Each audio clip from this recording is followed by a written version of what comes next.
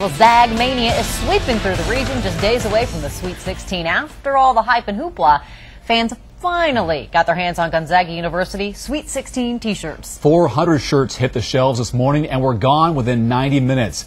We were there when the first shirt was sold. When did they arrive? Just now, literally just now. Oh, wow. Yeah, we just got them in the door. So we're not making sure they're pretty, we're just making sure people can get them. At the bookstore inside Kennedy Apartments, Ted McGregor had the honor of buying the first Sweet 16 t-shirt. Now, did you make a point of coming here to this morning to get the first one? I mean, you got here early enough. I knew they were going to be here at 11, but I got here a little bit early for some reason. So it's just luck, I suppose, huh? Across campus at the main GU bookstore, a little more activity.